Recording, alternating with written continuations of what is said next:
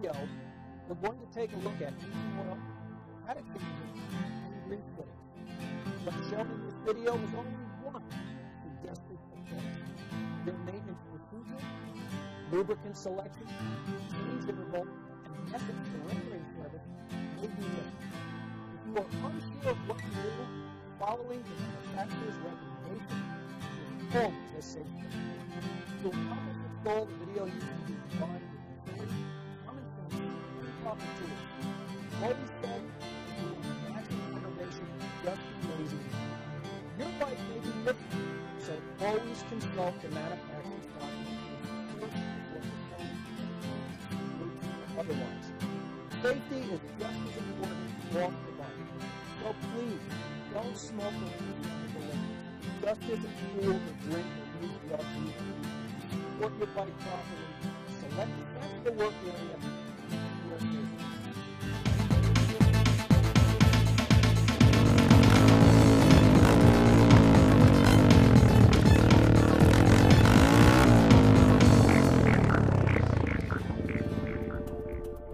Let's get started. Let's take a close look at the bike. Also include a list of costs and expenses. These are the items that I use to perform the routine oil and grease fitting. Don't listen.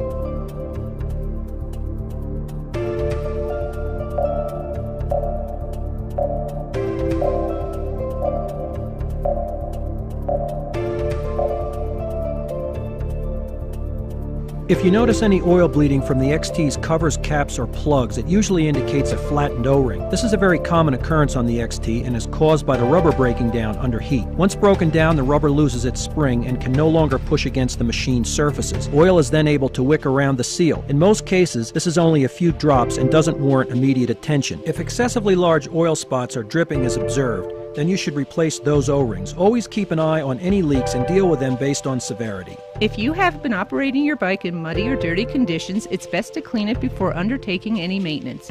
Be smart and take a few extra minutes to perform this task. Dirt left on the bike can break loose and inadvertently wind up inside the engine where it could do damage. It can also contaminate threads and cause seals to leak. Start the bike outside in open air and allow it to warm up so the oil flows freely. Running a cold bike at fast idle for about 10 minutes in a warm climate will be enough.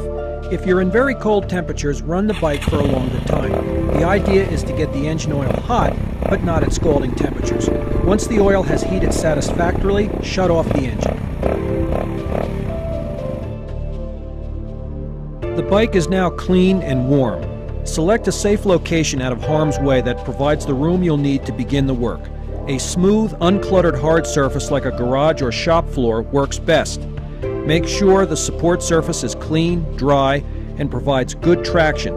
Water, dirt, mud, and any rogue fluids that may cause you or the bike to slip should be avoided. With the 2003 XT225, I find supporting the bike by its factory kickstand is fine. In fact, the lean is good for draining the oil. Many support options exist to include a variety of service stands, aftermarket products, and other home-brewed devices. Discussing the merits of these is beyond the scope of this video. Whatever you use to support your bike, make sure it's sturdy and allows you to remove the bash plate and have easy access to the service areas. You'll also need to access the swing arm grease fittings, which will be covered later in this video. On the XT225, there is a single bolt on the front of the bash plate that facilitates removal. The rear of the bash plate is supported in two grommets. With the bolt removed, you can slide the bash plate forward to remove it. Watch the hot exhaust pipe and make sure not to lose any of the hardware or grommets. On some models, you'll have a rubber pad between the bash plate and the engine case bottom. Inspect the engine case, bolt, grommets, and bash plate.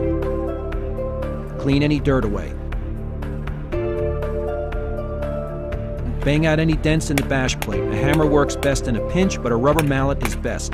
Replace any worn, broken, or ripped parts. Put loose hardware and grommets in the bash plate and put them aside for now. Locate a suitable oil drain receptacle.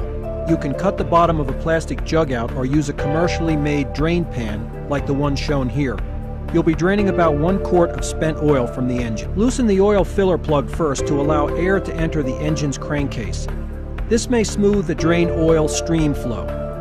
Using a 19mm socket or box wrench, loosen the crankcase drain plug by turning it counterclockwise as shown. Use 6-point tooling if you have it. Once loose, a socket with extension will help remove the plug completely. Make sure to remove any dirt around the plug before removing it. My drain receptacle has a screen to prevent losing parts in the spent oil. Diesel fuel is one cleaning solution. A plastic 1-quart cup and toothbrush make a good parts cleaner. Small metal filings found in the thimble screen on new engines is normal. Clean all parts and place on lint-free towel. Clean threads and O-ring on drain plug. Make sure machine surface on engine is perfectly clean.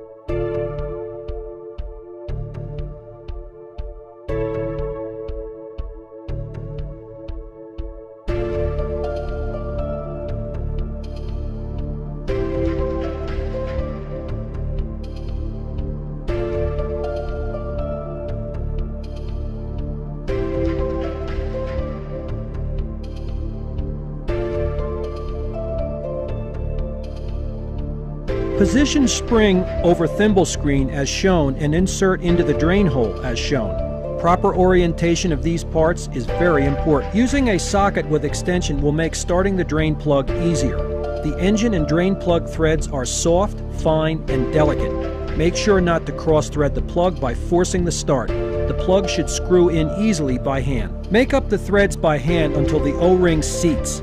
Tighten the plug using a box wrench to the same approximate tension used to loosen it.